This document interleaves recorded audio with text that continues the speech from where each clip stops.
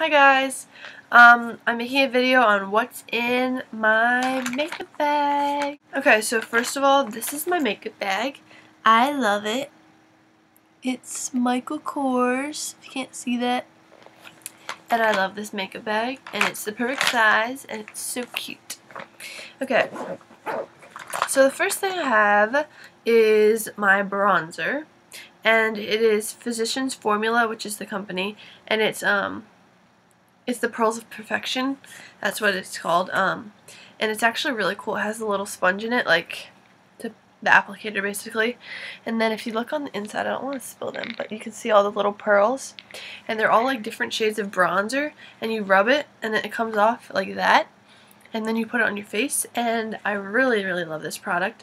A lot of bronzers have like a shimmer in them, or like glitter, and you can like tell that you're wearing it. But this one, it doesn't, and it's really, really good, and it matches my skin really well, so that's always good.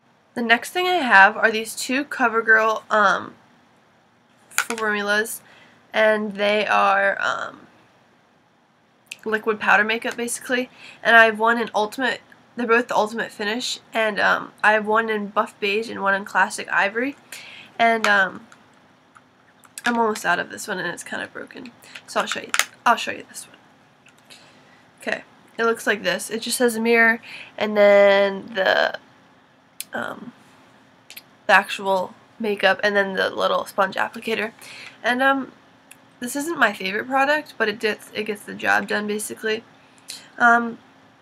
It doesn't really go on that smooth, so I wouldn't really recommend it, especially if you have dry skin, because over the summer when my skin gets a little dry, you can tell when that makeup's on, so that's not always the best. The next thing I have is the Maybelline New York Cover Stick, and it is in medium beige,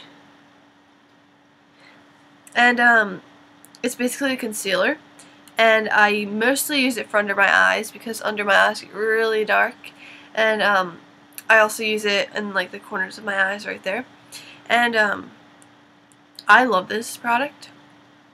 I'm really happy with what this is actually the first time I got this. My sister recommended it to me, my 14-year-old sister, and it goes on really clear, and you can't tell. There isn't like a huge patch where you can tell that you're wearing it, so that's always good. The next thing that I have is the Great Lash Clear Transparent Mascara from Maybelline New York, and it looks like this. And this is what you basically put on your eyelashes before mascara, and you can also use it on your eyebrows, and it basically just separates the hairs, so when you use it on your eyelashes, it separates your eyelashes, so your mascara doesn't clump as much. And the actual applicator brush is really good. I really like it. It's the bristles are really spread out, so it actually really does separate your eyelashes, which is really good. And the mascara I use, which I'm going to switch because I don't really like it that much, but I use the CoverGirl Lash Blast Fusion in Brown Black. I used to like it, but after a while, like, the applicator brush is really thick. I don't know. I don't really like it that much, so I'm going to switch to a Maybelline New York product, probably. The next product I have are my eyeliners, and depending on the day I use different eyeliners. I have the CoverGirl Exact Eyeliner, which is goes with my brown eyes. It's like 4 brown eyes, and it's a good eyeliner. It goes on kind of chunky, I guess, but and then I also have CoverGirl's Line Exact Eyeliner, which is kind of like a brush. It's like, it looks like it's like a pen, kind of.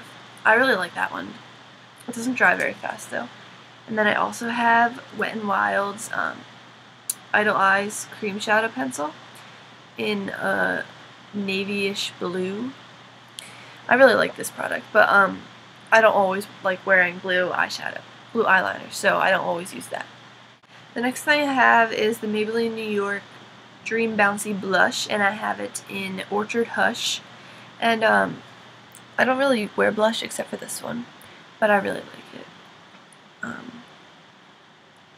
It goes on really smooth, and it's not like really bright, and it goes well with my skin tone.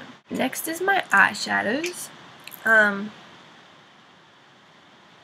just have this Beauty Rush Victoria's Secret eyeshadow in Plum Passion.